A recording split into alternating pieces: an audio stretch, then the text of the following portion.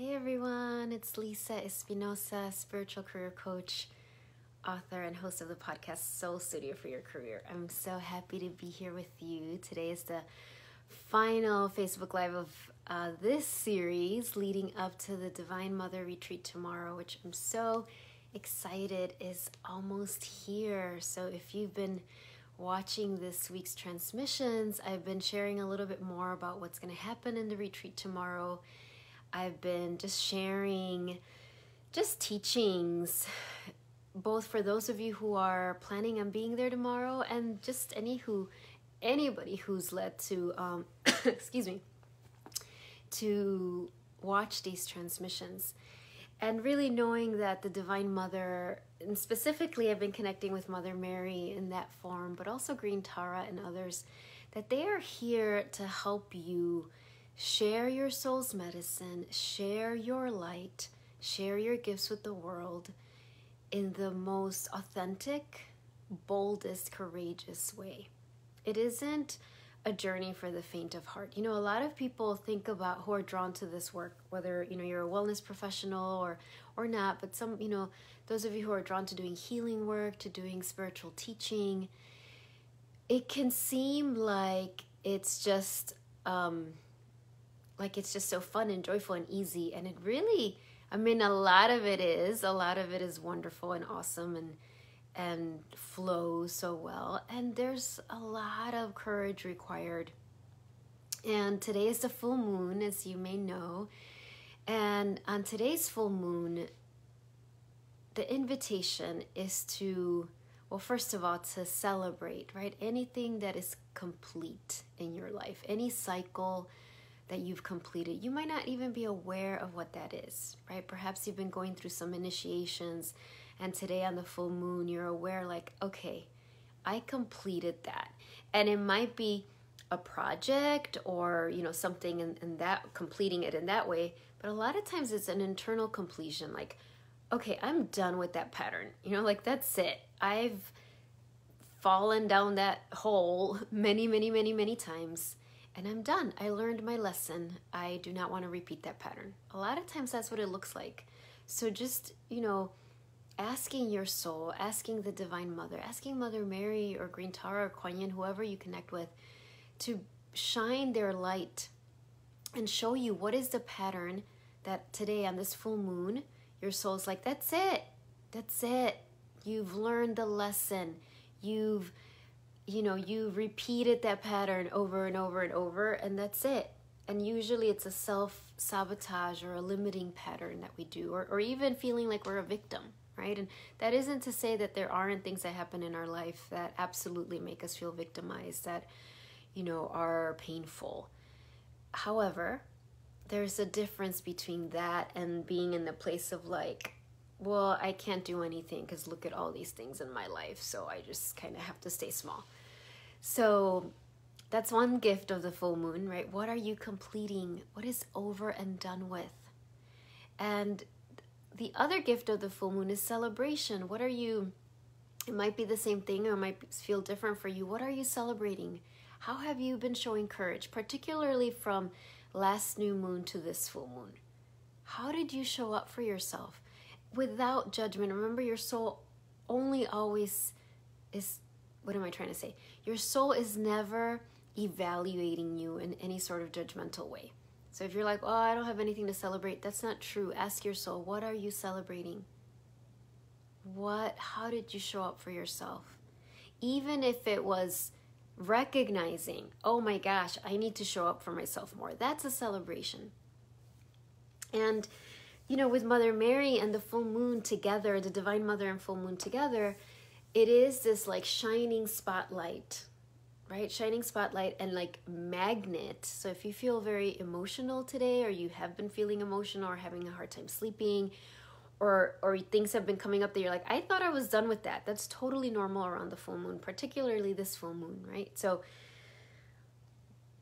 we see this moon and the Divine Mother as this magnet in two ways. One, again, that it's going to, if you are committed and you're willing, that we could ask this full moon to like magnetize to itself, to be released, anything that can get in the way of what you are meant to be creating.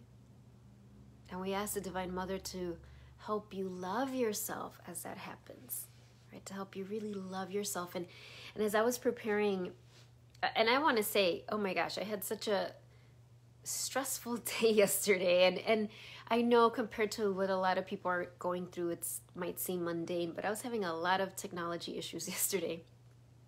And it was like, at some point realizing, okay, I'm going through some sort of initiation. Like, what is this representing in my life? Like, if you saw my post on Facebook or Instagram, I don't know that you could appreciate with that picture how messy this room looked. I mean, I was just like drowning in cords and cables, and I was so frustrated. And I was like, I finally stopped and I was like, okay, so what are you wanting me to learn here?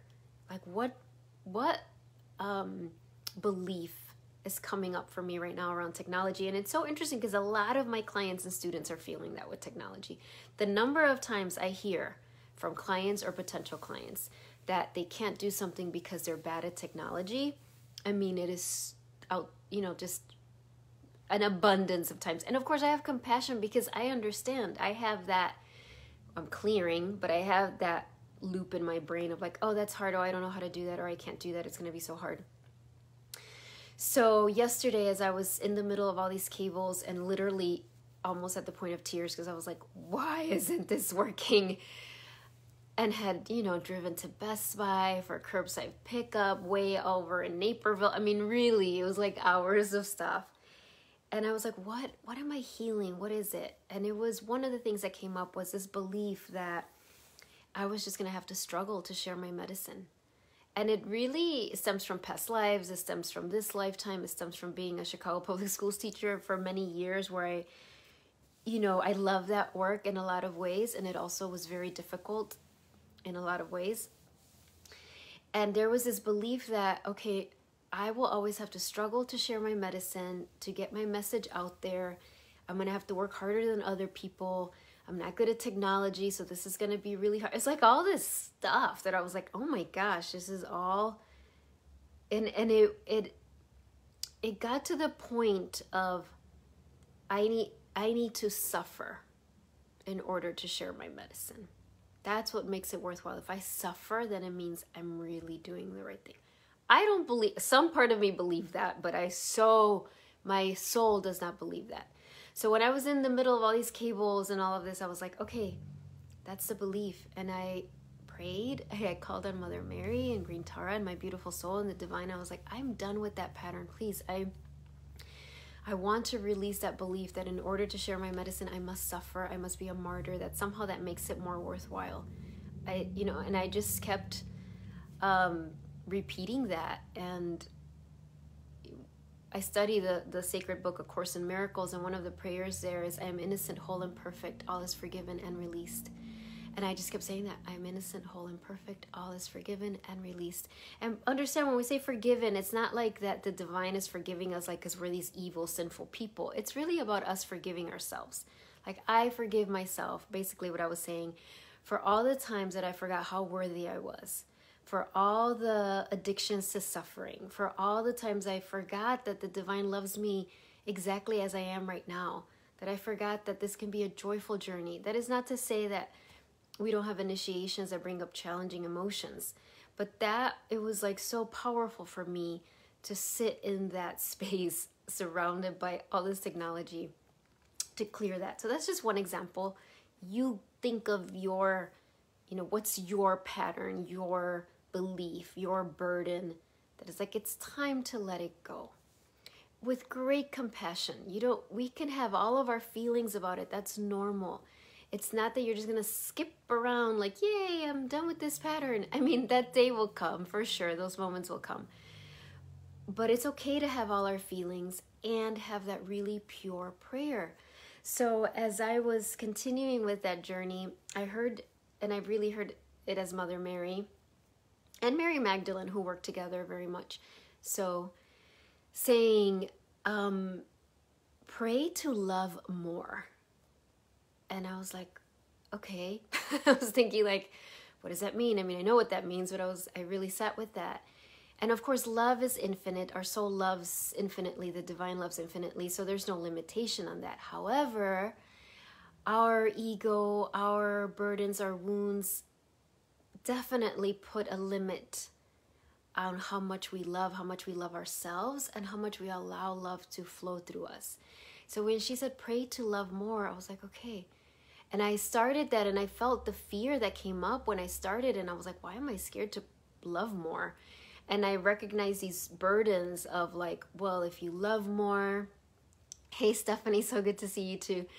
If you love more, you're going to be more vulnerable. You're going to be taken advantage of, or even like your heart's going to just burst and you're not going to be able to function. I don't know. There was all these interesting things that came up about that. I think when we pray to love more, we're really praying to be who we are. So that's my invitation to you. And you know, tomorrow in the Divine Mother Retreat, which amazingly, as I was going through all this technology stuff yesterday, and of course part of my stress was like, I should be, you know, meditating and praying and being in this blissful Zen state leading to the retreat, not like surrounded by cables and like trying to fix my Wi-Fi or enhance my internet connection. And really what I heard, like, this is your preparation. This is how you prepare. And I haven't even added that this morning when I woke up, none of the internet was working. And I was like, oh my gosh, thinking, I mean, it wasn't fun. And then, of course, then it's like there's some sort of outage in my neighborhood. Like, literally, there's something going on. There's the Comcast technology people are fixing it. I'm sending Reiki that it all flows with ease and grace. I wasn't sure this Facebook Live was gonna work, but it's working, so yay. So, yeah. So that prayer is the message, the ultimate message for today. Let's pray to love more, to love ourselves more, to love the world more, to love, as Mary Magdalene teaches, really to unconditionally love every situation, which I feel is one of the hardest things. Somehow that to me feels more challenging than unconditionally loving people. And that's just my ego, I'm sure. But like when I read her message of like love every situation unconditionally, I'm just kind of like, what? You know, like it's just, and yet there's a divine understanding that there is a holiness and sacredness and rightness in that invitation. So I hope that, you know, I know many of you who are watching this are already enrolled to the Divine Mother Retreat. That's what I was going to say before, you know, that as I was judging myself for not being in a Zen blissful state yesterday. And the Divine Mother was like, you're preparing for the retreat right now. And I was also getting very clear on, oh, awesome. I understand now why months ago you set the agenda, and I'm talking to the Divine Mother, of what was going to happen at this retreat. You know, healing mother wounds, healing our divine womb so that we know how to immaculately conceive our creations. You know, having a special Reiki attunement to connect us with the inner creatrix. All of this was like, came through months ago. I mean, I had an idea of what that meant, but I didn't know what it really meant till this, really now it's been unfolding. And I'm so excited to share that with all of you. And I'm sure the clarity will continue today all the way till 10 in the morning when I'm turning on, when I'm just like there, ready to be with you in that sacred space. And for those of you who are not going to be there tomorrow, you know, you happen to watch these transmissions, I know that there is a special teaching for you here. And I want you to know, all these videos will be saved on my Facebook page, but they will also be on my website under Soul Videos, so you can watch from Monday till today. You know, just even if you come across this years from now or next week after the retreat, it will still be helpful. There's something just really powerful about these journeys we've been taking. So let's just do a little Oh, one thing I want to share, because I talked about this in I forgot which day. This is the book I was talking about, The Way of the Rose, and I know you're saying it backwards there, but The Radical Path of the Divine Feminine Hidden in the Rosary. And I know one of these days I prayed the rosary and I talked all about that, but so I'll just read. It says, what happens when a former Zen Buddhist monk and his feminist wife experience an apparition of the Virgin Mary? It's so beautiful. Highly recommend it. If you're interested at all, or if you feel drawn to the rosary, but then part of you is like, ew, rosary, religion, all of that. So just, I thought maybe some of you would be interested in that. So let's do our prayer. Let's bring our hands over to our heart center. Take some nice cleansing breaths.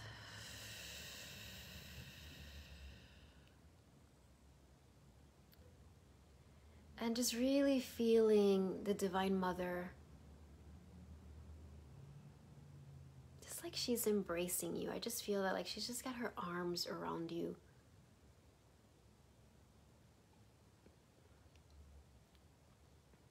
And just like the good mother that she is, she's like not trying to talk you out of whatever you're feeling, not dismissing your emotions.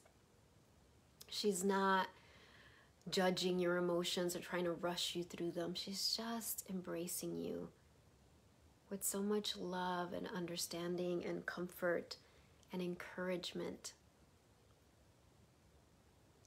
And just for a few breaths, just let yourself feel her embrace before anything else. Just feel her embrace. See if you can allow yourself to feel it even more deeply today. Like just really allowing yourself to just let go of the defensiveness or protectiveness or suspicion or just anything that can get in the way of you just fully receiving her embrace, her love.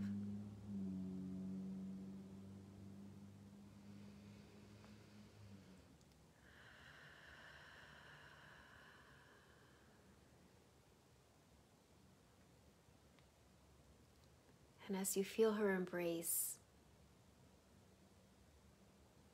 now I just see her, taking your hand. So imagine you're taking the Divine Mother's hand, and I connect with her as Mother Mary. You can find another image if that works better for you.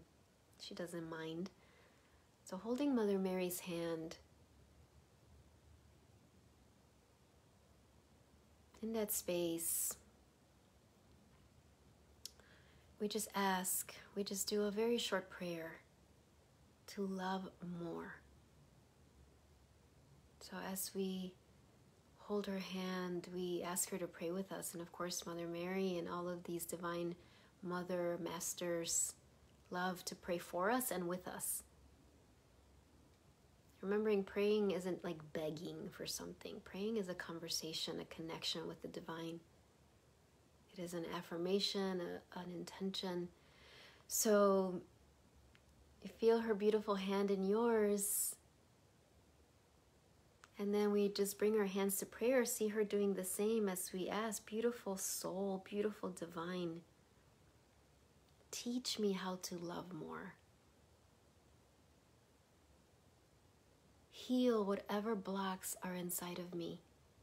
Whatever wounds, whatever resistance, whatever fears I have that prevent me from loving more, from loving myself and loving the world more.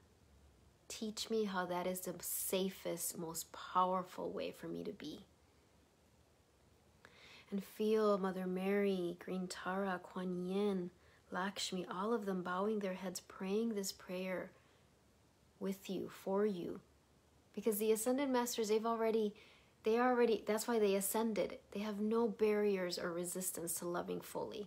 And they so want us to experience that as well. So feel them just bowing their heads, praying this prayer with us, that we have the courage to love more, the trust, the faith.